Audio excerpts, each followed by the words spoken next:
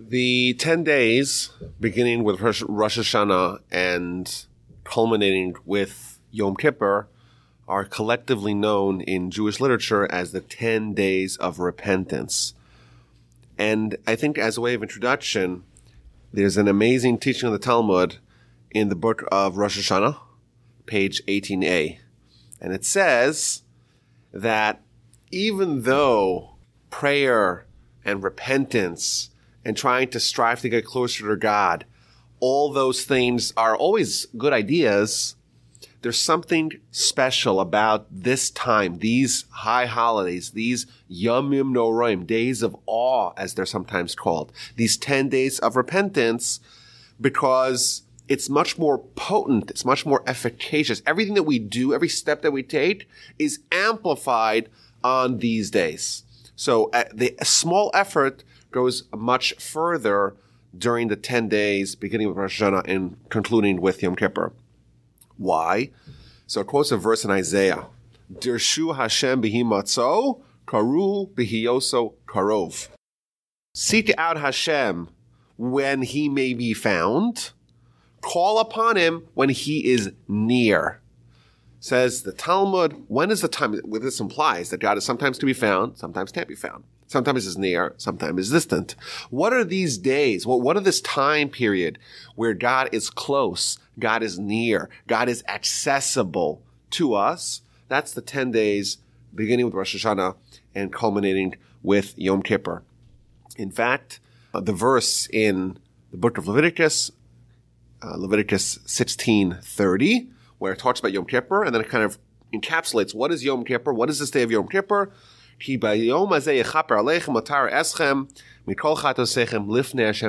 this day, the Almighty will atone for us and purify us from all our sins. Close to God, we shall become pure. Similarly, we see this idea that on Yom Kippur, it's obviously the acme, the climax of the 10 days of repentance. We're close to God. There's an idea of closeness. And therefore, it's important to learn about these days and to try to maximize our output that we could have on the days where everything is more valuable, everything is more powerful, everything, the efforts that the input that we do yield a much greater output during these times. Last night I was thinking, just an analogy. The president is granted with lots of powers, but there's one power which is super cool, the power to grant clemency, to pardon people who are offenders, to commute sentences. And I was thinking just an analogy. Suppose there's a bunch of convicts or criminals, and they hear that the president is coming to their facility, and he's going to be meeting for 10 days with all the people and trying to hear their story and see if they're a worthy candidate of having their sentence commuted or being pardoned. So how much will people prepare for that? How much will they get their ideas in order and present their arguments and be prepared? No one will want to stay, I want to stay in the yard. I want to stay in my room. There's a long line. It takes so long, right? It's arduous process. I was like, no, wow, what an opportunity. The president, the king is near. I want to seek him out. Now he can be found. I want to try to call out to him when it's accessible. And I think that that's certainly one strain of the holiday, that there's judgment. Rosh Hashanah is a day of judgment. Yom Kippur is a day of sealing of the judgment. And these 10 days there's very seriousness and awesomeness to it. And that kind of could play out with this analogy that we could be saved from despair. Who knows what could happen? The upcoming year is full of, it's the unknown. What's going to be with us? What's going to be with our family? What's going to be with our community? What's going to be with our people, the world? What's going to happen? How can we be saved? Let's try to lobby the president. Let's lobby the king. Let's lobby God. That's kind of one angle of this closeness. But in addition, this is also an opportunity, even if we don't view ourselves as inmates in some facility and thinking of how can we save ourselves from terrible things? There's also the positive side. The king is close and he wants to develop relationships with us. And of course, in Jewish philosophy, That's the whole goal of life. The whole goal of life is you're thrown into this world, and will you or will you not develop a relationship with the Almighty? Will you realize that there's only one thing in the world that's fixed, that's permanent, that's real? Everything else is just there because God wants us to use that to get close to Him. So according to Jewish philosophy, everything, the whole reason why the world exists and the whole reason why we're created, and really our objective in life, our mission is, will you or will you not develop a relationship with God? That's the challenge. That's the free will. That's everything. And now God's close and He's taking applications. Who wants to be close? Who wants to develop something when He's close? So that way, when it's not the most auspicious time of the year, it's now after Yom Kippur. But you know what? I forged the relationship with the Almighty on the high holidays of Rosh Hashana, Yom Kippur, on these days where God was close to us. I maximized my effort to try to foster and deepen a relationship. And you know what? That's going to last even beyond the high holidays. And I think a lot of the perception that we have of Rosh Hashanah Yom Kippur is around the shul and around the ceremonies and the rituals. And of course that's there. But I think this is the core, like the fundamental essence of these days. It's days where God is close to us, and therefore we have all kinds of amazing opportunities to shape our lives going forward. My grandfather used to say that ascending a spiritual ladder has to be done one rung at a time. If you try to do too much, you try to bite off more than you could chew, well, then you might collapse. If you try to leap forward, well, then you may fall down. You try to access too much, you try to fight too much, you try to overcome too much, you try to change too much, it might backfire. There's certain times in the year where those rules don't apply. Those rules are scrapped. Where you could do one giant leap and it's totally fine because that's the order of the day. And you would talk about, for example, Pesach. Pesach is a day where the Jewish people had a great leap forward. Rosh Hashanah Yom Kippur, these are days where we can achieve a quantum leap that exceeds the accumulation of the rest of the year combined. Therefore, I think it's important to learn about the power of the day, the essence of the day, and some of the tactics that we could use to be more successful. Now, because these days are called the days of repentance, I think it's important to learn about what repentance is, what it's not, what are the variables of repentance, what are the ways to do it, what are the problems with repentance, why is it hard for us, and in addition, understanding what it is in essence. In Hebrew, the word for repentance is teshuvah, which is the same word of returning or restoring, which means that repentance is not necessarily about actions per se, but about the implications of those actions.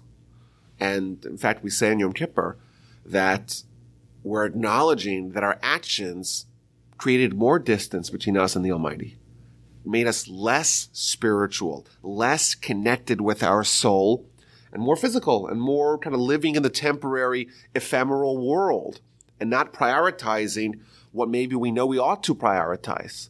But that's kind of in the maelstrom of the year that maybe tends to happen.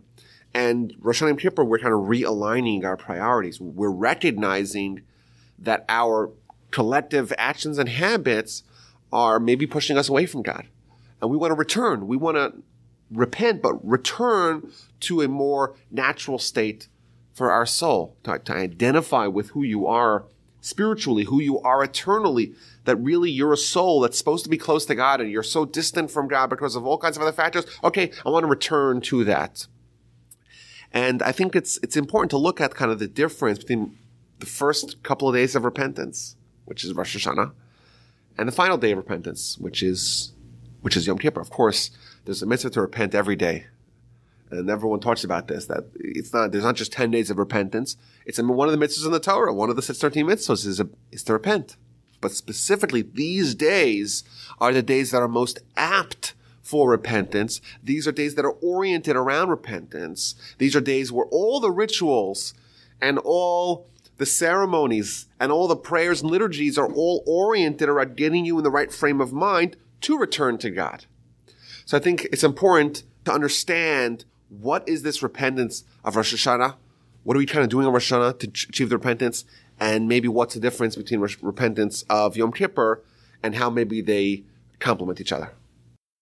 So one of the fundamental questions that people probe on this 10-day unit of the year is, what is the nature of the repentance? What is the nature of the repentance of Rosh Hashanah?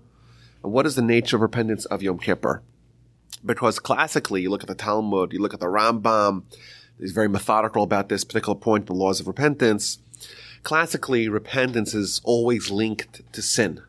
A sin, it creates distance between man and God. It creates a spiritual blemish in man's soul. Repentance is fixing that, it's undoing that, it's restoring the relationship the way it was prior. It's rectifying the sin and its consequences. That's the way repentance is talked about classically. And if you look at the Yom Kippur prayer, for example, one of the refrains that we revisit on Yom Kippur prayer again and again is the Al Chet portion of the prayer, which lists 50 different categories of sin that we're liable or likely to have committed over the past year. And we're asking God, forgive me for this sin, forgive me for that sin, forgive me for that sin, forgive me for that sin.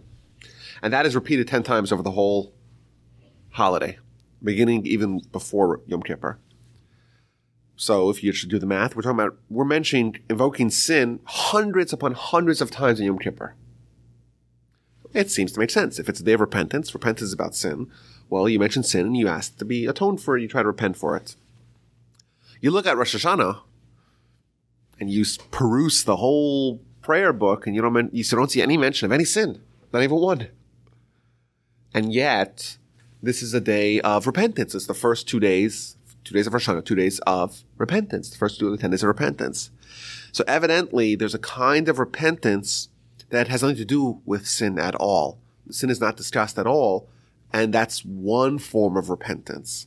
And then there's a different form of repentance, seemingly. So I want to understand the genesis of these 2 days and understand how the repentance of Rosh Hashanah is linked to the actual essence of the day and the backstory of the day, and how the repentance of Yom Kippur is linked to the origination, to the initiation of that particular holiday. Because we know with every Jewish holiday, it has some sort of spiritual essence. It's not just a day in the calendar that happens to coincide with some previous event. It's a day that is assigned a certain spiritual power because of the events that happened that day, and therefore that same spiritual power appears when that day is revisited. That's how we understand the Jewish calendar. And therefore, if we understand what the essence of Rosh Hashanah is and the repentance of Rosh Hashanah and how it differs from Yom Kippur, it's important to look at the backstory of those days, the origin stories of those days, and then see how it plays out today. So the very first Rosh Hashanah was day 6 of creation. The Talmud tells us that the world was created on the 25th day of Elul. The month after Elul is Tishrei. And thus the first day of Tishrei is day 6 of creation. And of course, what appeared in day 6 of creation? You have some animals, but then, of course, you have Adam and Eve. And everything that happened in the Garden of Eden also happened on that day. Someone pointed out to me recently that the first time there was judgment in the world was when Adam and Eve did their sin. Well, okay, if Adam and Eve did their sin and they were judged for it, maybe that's the first day of judgment, and therefore that became a day that was always assigned to the day of judgment because that's when judgment got started. But a kind of a more broad understanding of the day is as follows. We know, according to Jewish philosophy, that the objective of the world is mankind. Why is mankind so important? Of the trillions of species, why is mankind unique? Because mankind is unique because man is a mixture, a fusion of a spiritual component, of a physical component, of an animal, essentially. Instinctually, we're very similar to animals.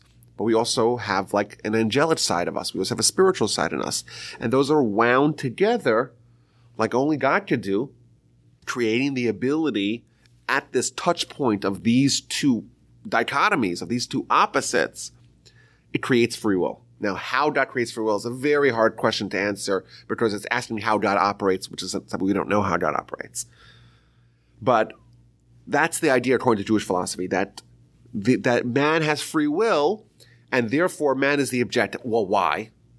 Because the way it's explained in the classic Jewish philosophy, that man, because man can accept or reject God, therefore, by man accepting God, that creates almost like an independent verification of God's dominion.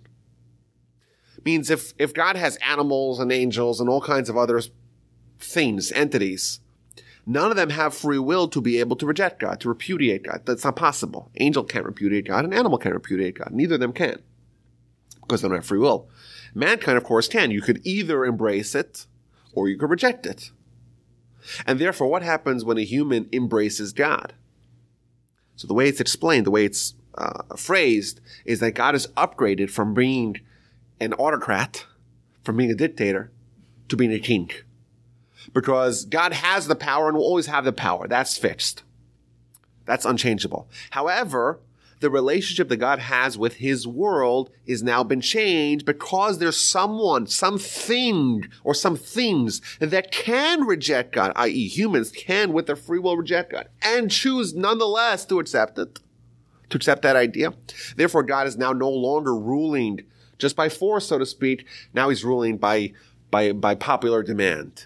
Humanity says, okay, we accept you. When did that happen? When did God's kingdom, so to speak, get initiated? Well, when Adam came around. Of course, Adam later on would have his troubles on day 6.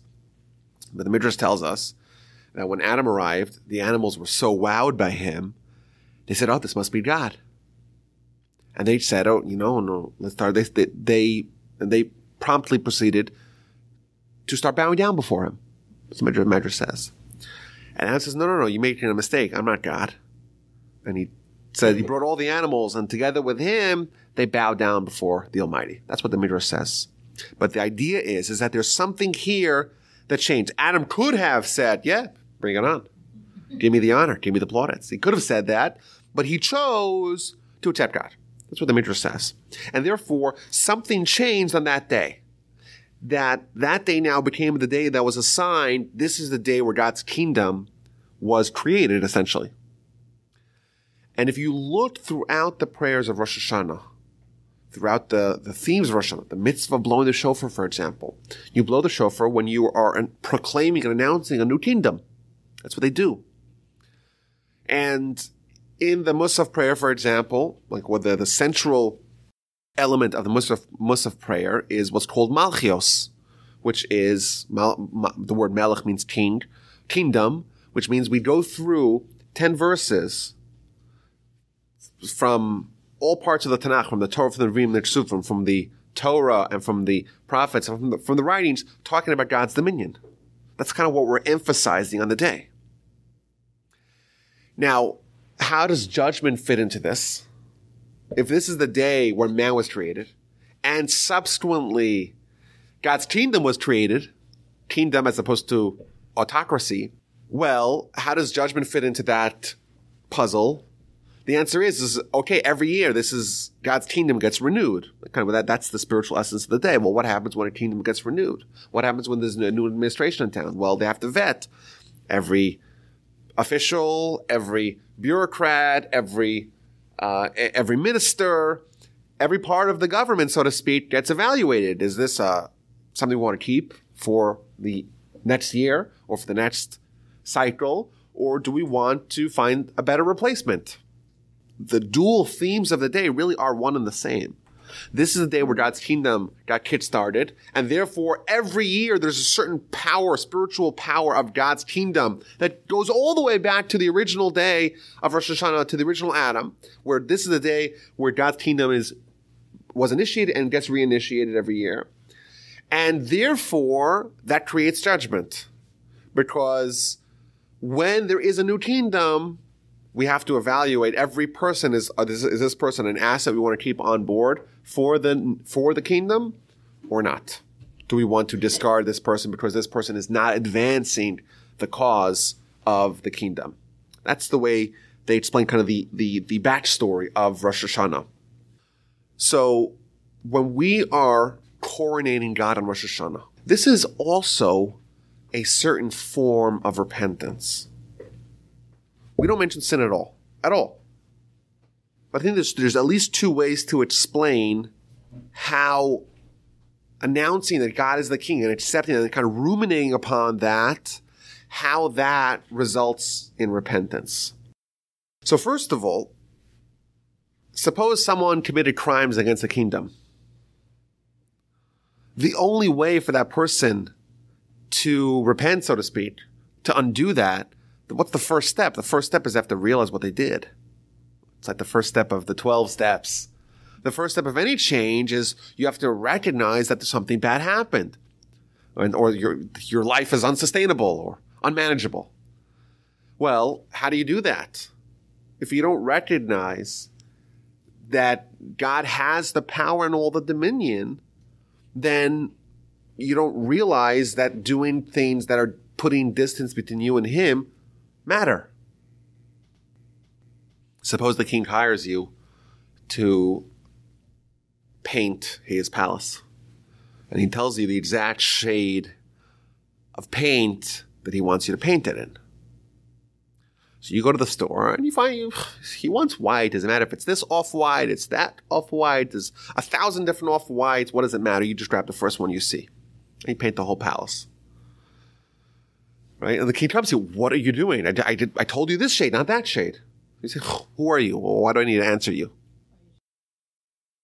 Unless you realize that you're dealing with a king, you don't realize that his instructions matter and they have validity. And not just some person you can just do away with. This is the king. The first step, so to speak, of before you even address your sins, you have to realize, okay, these are not just sins against some random dude. This was sins against the king. That was kind of one way to understand. So like Rosh Hashanah and Yom Kippur really, they go together. Yom Kippur, we talk about all our sins. But the only way we can come to Yom Kippur and say, oh, we made so many mistakes against the will of the Almighty is only when we first spend 2 days enshrining God on his heavenly throne, so to speak, recognizing the power of the Almighty. And only then can we say, okay, well, now we did something wrong. Let's try to address it. That's one way to understand what's the repentance of Rosh Hashanah. It's only through Rosh Hashanah can we have Yom Kippur. Only when we recognize the seriousness and the gravity of our behavior can we properly seek atonement for our misdeeds. If we don't recognize the misdeeds, we can't try to seek forgiveness for them. That's the first idea. A second idea is that in essence, and this is a theme that we see in many places in Jewish literature, all sins against God have an element of idolatry to it, which is a very shocking statement. But the idea is that, okay, what is idolatry? Idolatry is when someone has a deity that's more powerful than God in their view. Well, if the Almighty says, do this, and someone says, not in the mood. So what does that mean? It means that there's some competing motivation that has, maybe even temporarily, superseded God in the totem pole. Conversely, God says, don't do it. You say, yeah, Yetzer Hara says I should do it. So the Talmud says the Yetzer Hara is a false God because it is trumping its priorities, its agenda has now superseded God. So in essence, every sin is where the underpinnings, the core of sin is lack of recognition of God's dominion. So in essence, once someone on Rosh Hashanah spends the whole day coronating God as king, that in effect, even though it doesn't address sins, but addresses the undergirding essence of why we sin, and therefore it's kind of fixing it by proxy. You're fixing the core problem, not by addressing the sins itself, but by addressing the fundamental flaw that's allowed the sins to flourish, which is allowing God to be overridden by some other competing factor, to make him not fully a king, not all powerful. You assign him all power, and then you address the sins as a result, consequently. So that's Rosh Hashanah. What is the backstory of Yom Kippur, and how does the forgiveness seeking and repentance of Yom Kippur fit into the backstory of the day? So the original Yom Kippur, the first time Yom Kippur was a distinct day, doesn't go back all the way to Adam. It goes back to the year after the Jewish people left Egypt. Moshe goes up onto the mountain, of course, sits the day of Sivan, which is the day of the Ten Commandments, the day of the revelation at Sinai. He tells the Jewish people, I'll see you in 40 days. I'll have all the Torah to dispense to you from God. Hold tight. And they start counting, and 40 days later, Moshe doesn't show up. And they made a miscalculation because they thought it was 40 days, and day one was the day he went up. But really it was 40 full days. So really they were on day 39. They thought it was day 40. And then a whole bunch of factors contributed towards eventually the making of the golden calf, as the story is told in the book of Exodus. God is in the middle of a session with Moshe, and he tells him, okay, it's time to go down. The Jewish people made a huge blunder. I'm going to kill them all, and we'll start from scratch. It's really a terrible sin. A sin that really justified and warranted the Jewish people to be destroyed. And Moshe starts praying, and he takes the two tablets given to him hewn by God, crashes them, takes the golden calf, grinds it into a fine dust, makes the Jewish people drink from it, a whole bunch of people die. He tells his brethren, the Levites, to brandish their swords and go kill all the offenders. And this is, okay, now we got rid of the offenders. Will you reconsider, he says, God. And he goes up again to the mountain for 40 more days. He goes a third time, 40 days, and finally, 120 days after his initial ascent to the mountain, he's been up and down now 3 times. Finally, God says, I have forgiven as you have requested. What day is the day where the Jewish people who were condemned to be destroyed entirely by God because of this sin? What was it that finally got acceded to Moshe's prayer and intercession? That is Yom Kippur. And the day after Yom Kippur is when the Jewish people started building the Mishkan. What do we do the day after Yom Kippur? We start building the Sukkah, our equivalent almost of the Mishkan. So in essence, like, this day is unique because this was the day where God was finally convinced to forgive the Jewish people. And therefore, the power and essence of the day, it's a day that's designed for atonement, for forgiveness. Not just forgiveness for small sins, but even the most grievous sins that really would have warranted the Jewish people to be destroyed. And therefore, from that time, from thenceforth, the day of Yom Kippur is a day that's most suitable for all kinds of atonement. And if you actually work this out, what does the Almighty tell us? I'm going to seal your judgment. Which day am I going to seal your judgment on? On Yom Kippur. It's like incredible kindness that the Almighty did for us, that the day that He is most predisposed to acquittal, to forgiving us, that is also the day that He's going to assign as the day of the sealing of the judgment. The day of the rendering of the verdict is the day where He's most likely to forgive us. And kind of understanding that, like one of the major misconceptions I think we have to get rid of, or that we're most likely to be harboring since childhood maybe even, is the fact that Yom Kippur is kind of a somber day. It's a sad day. It's a day of prayer. It's a day of fasting.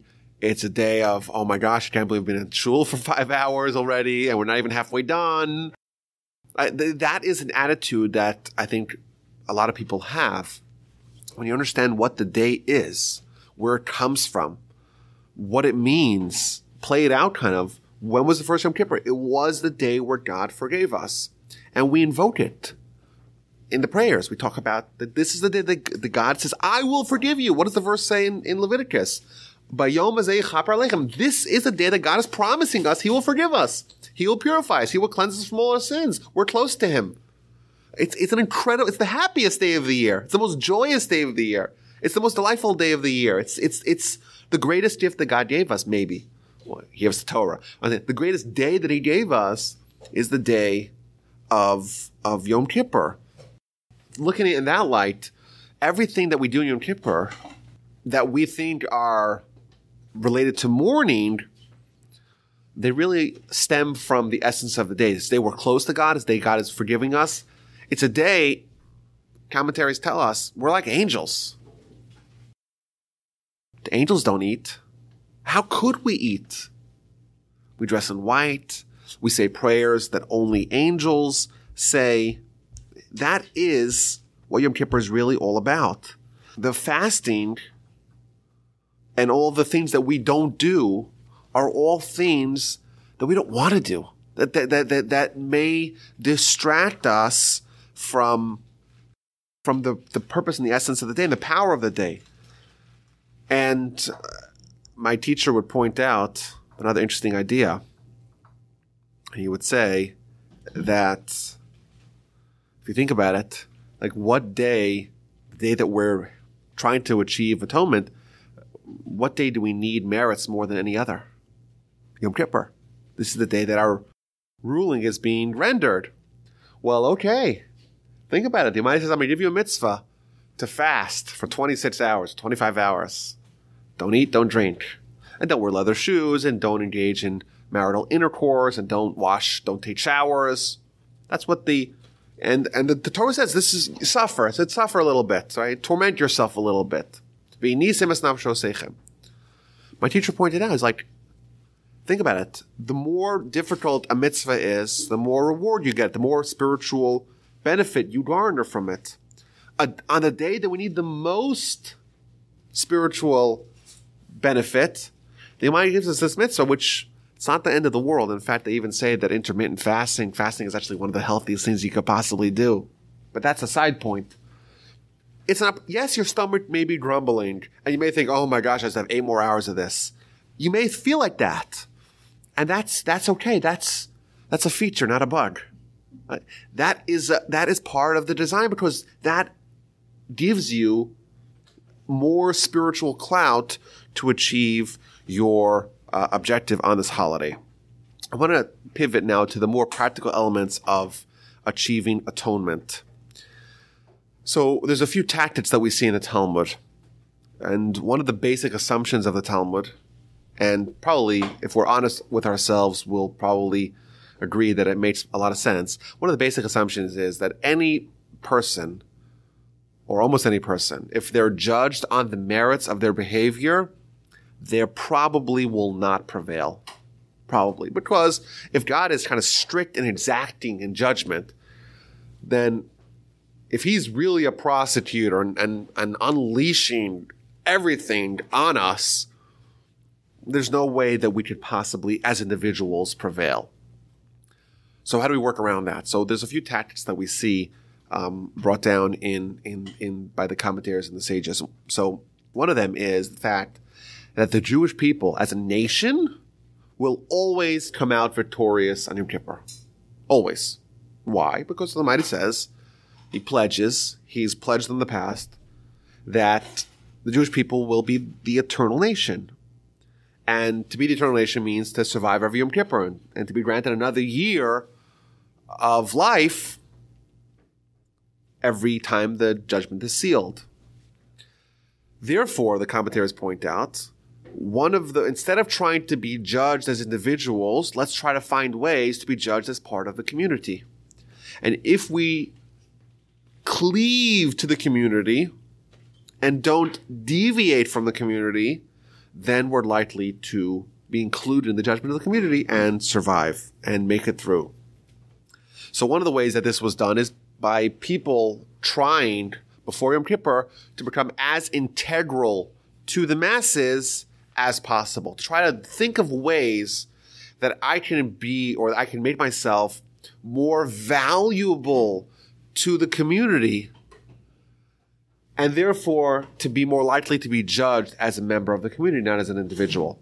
So, for example, the person who sets up the tables, well, they're doing a benefit from the community. It's not just, they're not living for themselves, they're living, of course it's a small example, but they're living for everyone, because they are doing something for the benefit of everyone. And therefore, they're acting in a way, not as an individual, or at least in this small era, they're not acting not just as an individual, they're acting as part of the community. And the more things that people accept to say, I'm going to be an asset to the community, the more they're kind of spreading out their identity and making themselves more of a communal person, and therefore their judgment is going to be reflective of that, and they're more likely to be judged with the whole community. Which is why one of the things that we try to think about on Rosh Yom Kippur is how can I become more of an asset to the community, to the Jewish people at large. If I am so vital and the Jewish people need me, well then, for me to be judged, the whole Jewish nation has to be judged because after all, they need me. And therefore, I'm more likely to prevail. In addition, we try not to do things that will remove us from the community. So I've mentioned this teaching here in the past. It's one of the most, on the surface, one of the most surprising and striking teachings you'll see in the Talmud. It doesn't seem to make sense initially. Talmud says in the book of Yoma, on page 88a, the following astonishing statement. They taught in the school of Rabbi Yishmael, Haroeh Keri B'Yom HaKippurim, someone who experiences a seminal emission on Yom Kippur, Yid'ag Kol Hashana, they should worry the whole year they're probably going to die.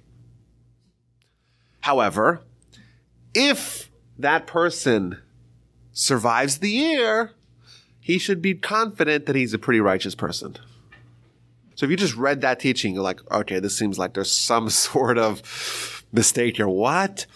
If the person sees some emotion, they're going to die. But if they don't, well, then they're very righteous. They're worthy of Olam Haba. Seems kind of very polarizing. Either you're going to die or you're so righteous. What's going on over here?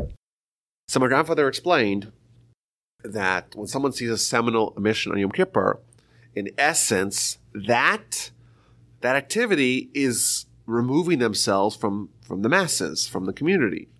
After all, the whole community is engaging in carnal pleasure denial, in denying physical pleasure, and this person is not denying, is embracing it. Well, by doing that, they are removing themselves from the community. If you do that on Yom Kippur, you're in essence telling God, I don't need the community. I'm on my own. Judge me on my own. Says the Talmud, you'll probably die that year. But if you don't, well, what does that mean? It means that you were judged on your own, and you probably are fairly righteous because you managed to survive the whole year. That's what the Talmud says. There's an idea that I think if we read it might sound kind of surprising, but this is the point. The point is that Yom Kippur is a time for us to try to make ourselves as much of an asset to the community and try to not deviate from the activities of the community. In addition, the Talmud tells us that a way to ensure that God will forgive us is if we are forgiving to other people who may have slighted us. It says the Talmud, book of Hashana, page 17a, Kol ha-ma'avir al midosav, if someone forgives others, forgoes the slights that others have perpetrated against them, then God will forgive that person for their sins. It says Rashi explains, if someone is not precise, if someone is not exacting in their judgment of other people, God in turn will not be exacting in their judgment of that person. And therefore, just like they're able to forgive others, God will forgive them. And conversely, the opposite is true as well. If someone is very exacting and precise in their judgment and not yielding to another person, in essence, they're telling God, treat me the same way. And this is a general principle we see in Jewish theology. God treats us the way we treat other people, measure for measure, tit for tat. If you are unwilling and inflexible in allowing other people to let their misdeeds slide, in essence, you're telling God, treat me the same way. The way you treat others is the way you're telling God that you want to be treated by Him. And therefore, if you're not willing to forgive others, you're in effect telling God, please don't forgive me as well. And kind of on a deeper level, seeking forgiveness is where man is telling God, listen, I sinned, but you know what? I changed. I'm a different person. If I had the same opportunity for that same sin, I wouldn't do it now. I realized what I did was wrong. I realized what I did made more distance between me and you. I regret it. I'm not going to do it again. I'm a different person. If someone is willing to forgive others, then it means, it shows, it exhibits that they believe that people could change. You know what? The person did something bad to me, but you know what? They changed. I'm willing to treat them now the way they are today, not the way they were yesterday when they mistreated me. If someone is not willing to view other people as being different, they say, you know what? You did something bad to me 5 years ago, and I will never forgive you, no matter what you do. Well, they're in effect telling God or announcing to the world, people cannot change. They're always the same person that did that same slight. Well, if you're announcing that, okay, you'll get what you'll reap what you sow. You're telling God, you know what? People can change. And God says, oh, how could you come to me now and say, give me forgiveness?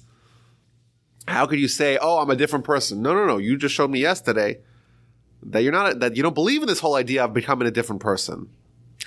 And I don't want to get too sidetracked with this point, but the Talmud says that suppose someone sins with the explicit intention to repent in Yom Kippur. I'll sin today, but you know what? Yom Kippur will come around and I'll make it square with God. Says the Talmud, Yom Kippur won't work for that person. Why? If you think I'm on a very deep level, it's the same idea. The argument that we present to God in Yom Kippur, the statement of defense is, yes, I sinned, but I'm a different person. If I had the opportunity today, knowing what I know now, I wouldn't do it. The Rambam even says, quoted from the Talmud, you should even try to change your name. People don't actually do that, but that was Joe. Now I'm someone else. I'm a different person. Well, suppose someone says, I'm going to sin, but I'll repent in Yom Kippur. What happens in Yom Kippur? They try to repent. It's the same person. When he did the sin, he said, I'll repent in Yom Kippur, and now he was trying to repent in Yom Kippur. There's no change. Therefore, if someone says, I will sin and Yom Kippur will forgive me, I'll forgive Yom Kippur, that in essence is fixing he shows that he has the Yom Kippur attitude, and he still sins. Comes on Yom Kippur, he cannot undo that. And therefore, when we're willing to say, when someone comes and asks us for forgiveness, we're willing to accept them. We're willing to be able to put the past behind us and say, you know what? I accept your request for forgiveness. I fully forgive you with all my heart. When we're doing that, we're in essence opening the floodgates for our own forgiveness. It's not easy when someone does something bad to you to be able to overlook that, to be able to move past that, but it really is a boon for our relationship with God.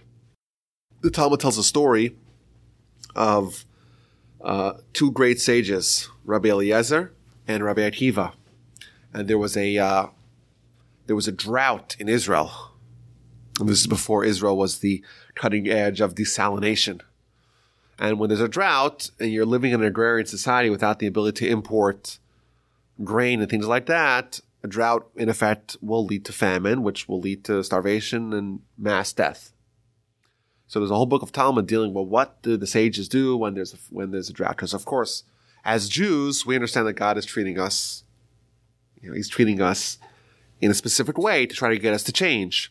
Therefore, if there's no rain in Israel, what is He telling us? He wants us to pray. He wants us to repent, to improve our ways. So there's a whole book dealing with what the sages did. So it says that there was two sages, and they gathered the whole Jewish community,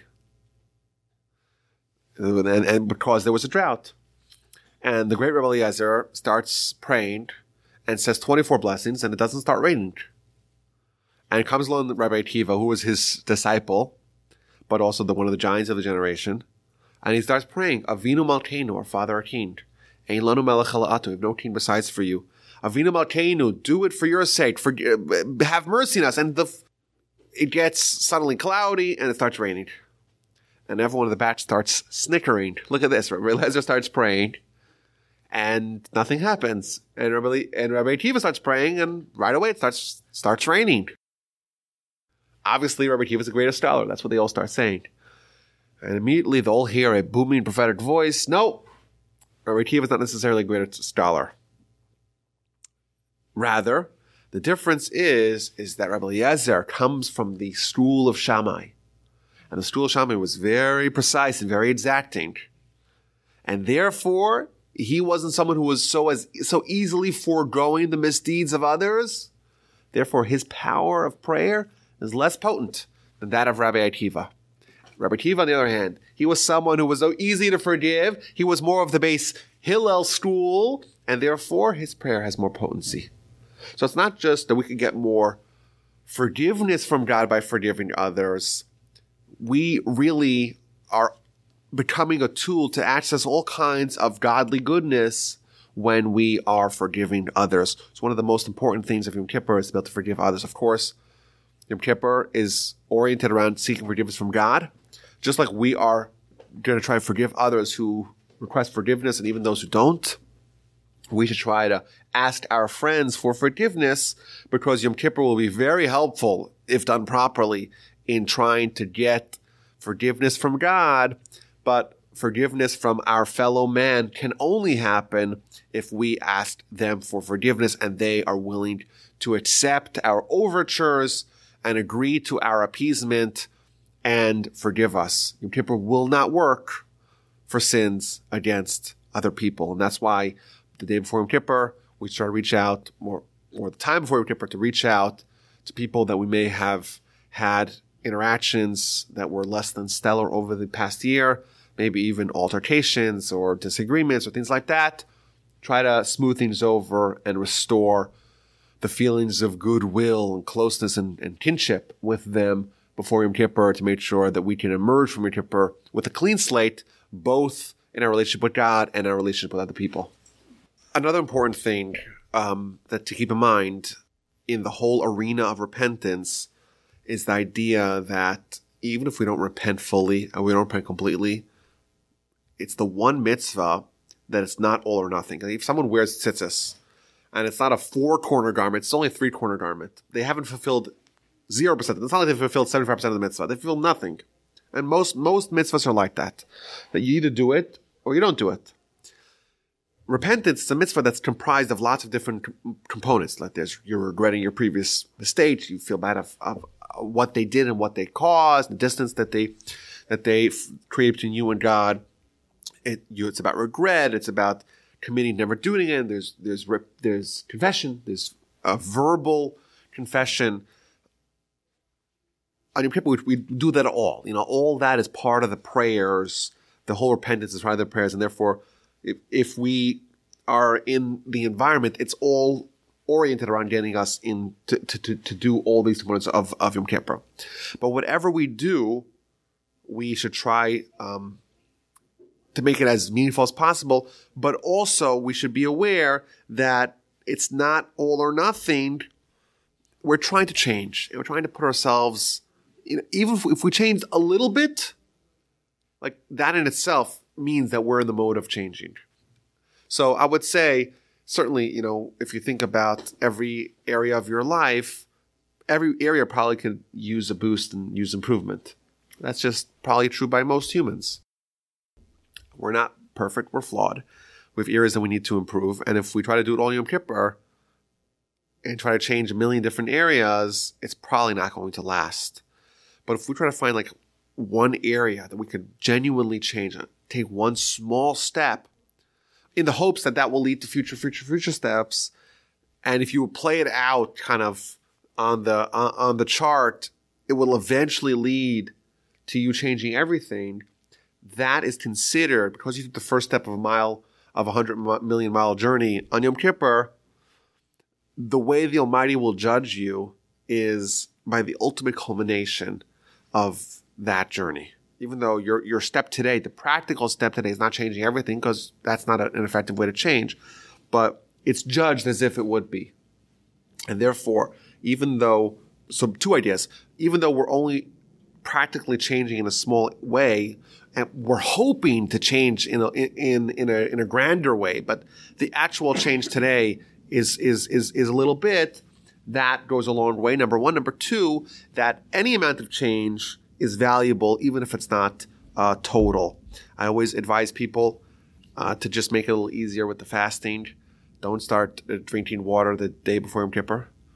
They say there's always these long lines outside the bathroom, but by Kol Nidre. Because people just it's like cramming before a test. always start drinking 3 or 4 days beforehand. It's really not hard today. We have very strong compositions, unless, of course, someone has health problems, things like that. Discuss with your doctor. But most healthy people can do it, no problem. It may be a little bit uncomfortable, but it's really should not be the dominating concern of the day. It's almost like we're pushing the food to the side. It's not significant. There's much bigger fish to fry, no pun intended. There's bigger agenda items. There's plenty of time the whole year to eat and to drink. So it's a good advice to try to prepare yourself as well as you can. There's a tradition that we do to try to make a resolution on Yom Kippur. It should be something small, something manageable, but something that we could keep for the whole year, and something that could affect a wide area of our lives. To try to cast a wide net with something small, but something that really will affect our lives. It could be anything, but as long as it's something which will really, if done consistently, will become habitual. In addition, my teacher would advise us to pledge on Yom Kippur to make a resolution that all future resolutions that you make this year should already be considered as part of your defense argument on Yom Kippur. So say, well, I don't know what I'm going to choose, what I'm going to decide to do good, but everything I decide to do good, treat it as if I did it already today. And hopefully when we have these ideas in mind on the high holidays and the 10 days of repentance, we will be ready, armed, geared to make the most of these very powerful days, and to hopefully we should all be blessed with a Kesiva Chesima Tova. We should be written and inscribed and sealed in the book of life. It should be a fantastic year for the whole Jewish people, for ourselves, our families, our communities, our Jewish brethren throughout America, throughout the world, and of course, our brethren in Israel. Be a fantastic year on all fronts for everyone that we know. And that's my hope. That's my blessing to all of you. It was an absolutely stellar 5778. Thank you all for your participation, consistent participation, and your friendship. Thank you so much. I look forward to another amazing year in 5779.